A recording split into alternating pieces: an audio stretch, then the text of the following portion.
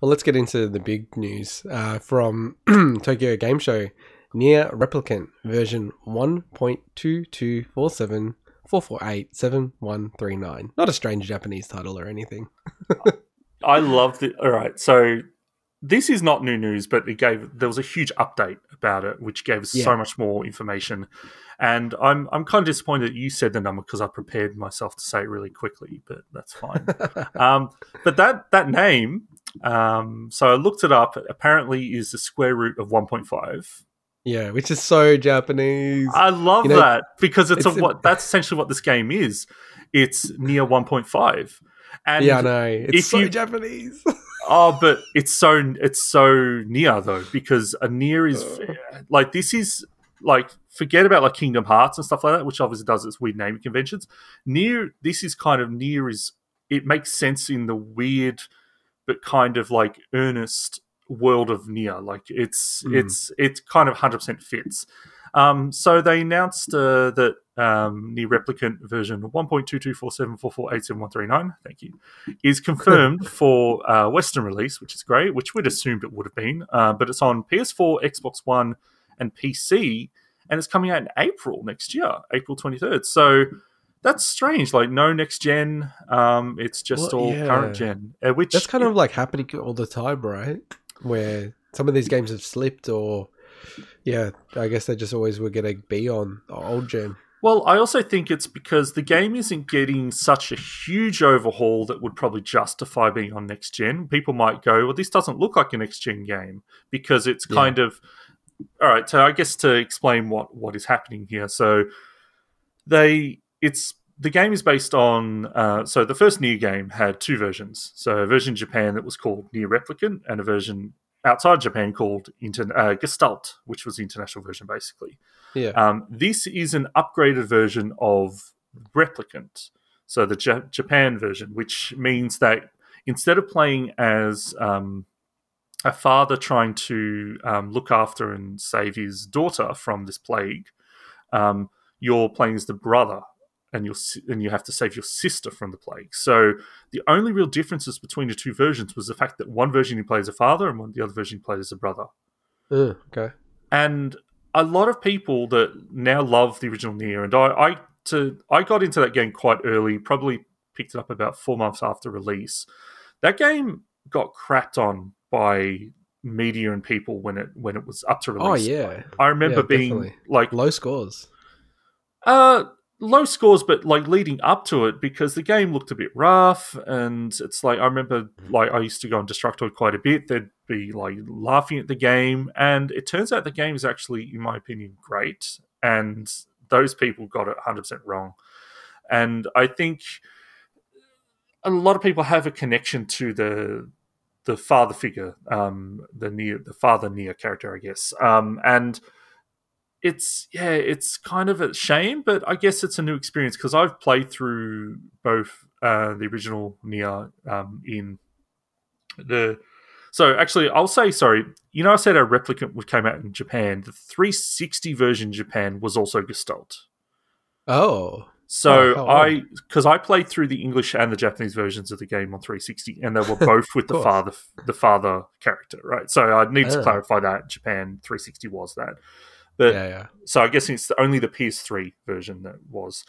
But this, it's essentially it's an upgraded version, so it's not really technically a remaster. It's definitely not a remake, but it's definitely got a graphical overhaul. But it's essentially actually going to have new content.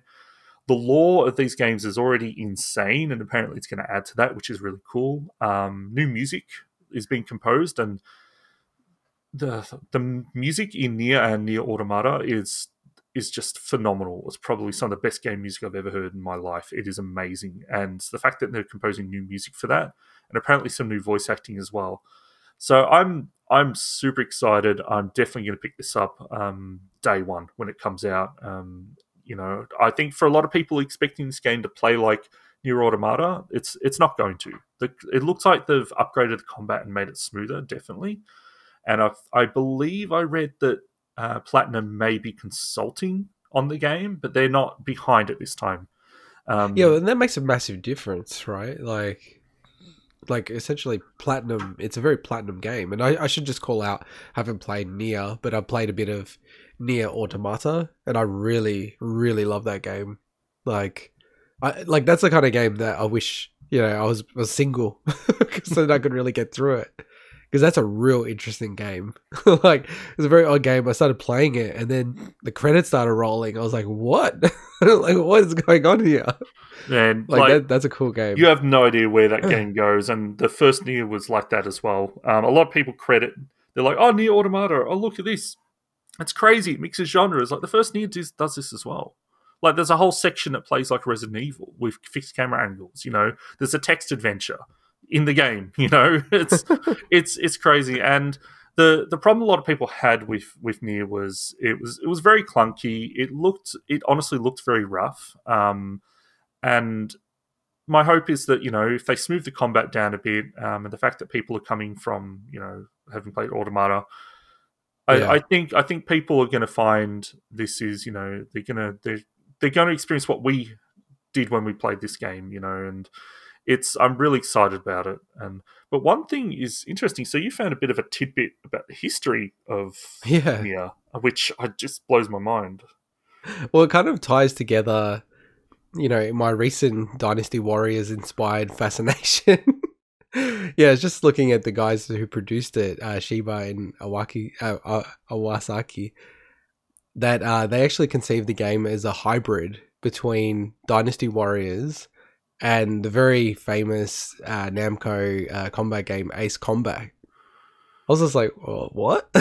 I was like, and as I said, I haven't played NieR. I've only played NieR Automata, and I kind of get it to a degree, but I don't know. I haven't played enough of Automata either. But if you think about the way Automata opens, it's like, it's kind of got like that inspiration to it. No, but you're saying they can see the first NieR. The first NieR doesn't have any kind of air combat in it. Really? And but that happens a lot, right? That happens a lot from I have a creative vision of how I want a game to be, and then you can only make something. And then, if it kind of gets that second wind, you can make what you really wanted in the sequel. I don't think that's what they're taking from Ace Combat. What they're likely taking from Ace Combat is Ace Combat has a huge, crazy lore in the series. Okay. There's a whole thing called I think it's called the Strange Real Universe or something. So I think that it's probably more a lore inspiration from Ace Combat. Because there's bullet hell style stuff in NieR, but it's more like incorporated in the actual. You may have seen it in NieR Automata, like the way that the enemy's bullets when you're fighting on the ground come towards you are almost like bullet hell style bullets. That started in NieR, and they brought it across NieR Automata. But Ace Combat's not a bullet hell shooter, so that doesn't make sense either. But the thing that it made me go, what the hell, is Dynasty Warriors, because I will admit that I haven't played many of the Dynasty Warriors after games after the number 2, like the most popular one that started this whole thing. And it's like, I can't see that game at all in NieR. Like, I just can't see it. Like, the combat in NieR, like, you may face maybe 10 enemies at most at once in some parts, but I'm like, I guess, but they still say, well, that's what they envisioned it, but obviously it ended up being something different. But it was just such a weird thing when I read it. I'm like, what? So strange. Yeah, no, I thought it was really odd as well. I just saw the late breaking news that they haven't fully lifted the restrictions in Victoria. But now they've introduced $5,000 fines. Continue! They've introduced $5,000 fines now. Oh, man. One last thing. It's becoming a police state down there. One last thing that I want to mention about NieR is they also did announce or go into more detail on another NieR title called NieR Reincarnation. But unfortunately, if I'm like reading it, I'm like, oh, that's cool. Oh, it's mobile. Okay. It's a gacha game. Close the window.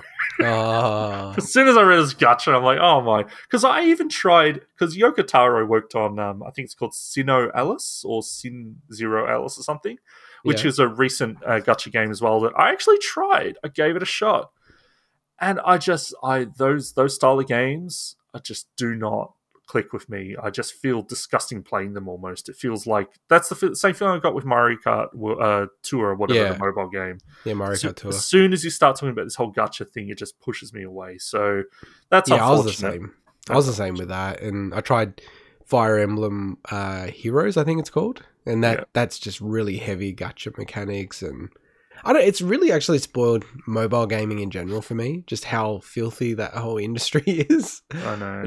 I think I said on the podcast and the sort of ultimate review of it, like the Apple Arcade. I signed up to it, played a bunch of the games, but it's just like I said, it's this is going to be a terrible analogy, but to me, it's a bit like going into the adult. Not that these exist anymore, but in the old days, I guess, in like an adult store that sells DVDs and things like that, and then buying Schindler's List from there. It's like, I can do it. Like, there's good content in there, but I have to wade through filth to get in there. You know what I mean? And it's just really turned me off mobile gaming in general. And I actually got rid of my subscription because I was just like, ugh, like, I don't know. These games are really genuinely good. And I'm just like, you know what? I'll just wait until they come out on the Switch or Steam and get them there because they're just, not that interesting. But yeah, like just, my final thoughts just on the NieR Replicant. Have they actually? It's kind of a bit of a mix between a remaster and a remake, I guess. Really, given that it's the 1.5 square root moniker. Yeah, but remember, remake is obviously not a new term, but remaster is a relatively new term for the video game world. A lot of the time, the games have a history of coming out with an expanded version of the game, like a 1.5. And that's why I think you should feel about this game. It's a 1.5, but they have made it prettier, basically. But have they modernized anything? I mean, it doesn't seem very clear, I guess. So the combat has definitely looked smoother in the gameplay that they've shown. Yeah. Well, look, it's not a straight port, right? Like, so they've definitely improved a lot of stuff around it. No. I'm actually really interested in getting it, honestly, because just even from the little bit of NieR Automata that I've played, I'm just like, given that there is some level of continuation between these games, I'm actually almost now keen to get Replicant and play that through and then play Automata. So I'll see how it lands. I'll probably see what you think of it. And if you like it, I'll probably pick it up down the line. Look, it would take a lot for me not to like this game. Like, they will have to, like, I'm telling you now, like, I give it a 98% chance of me loving this game, and that 2% is if they screw stuff up. Yeah. Or I'll probably put it on this to-do list then. But, really cool. It was really, definitely the highlight for Tokyo Game Show for me. Like, when this came out, I was like, that's really sweet. Well, let's get into the next segment.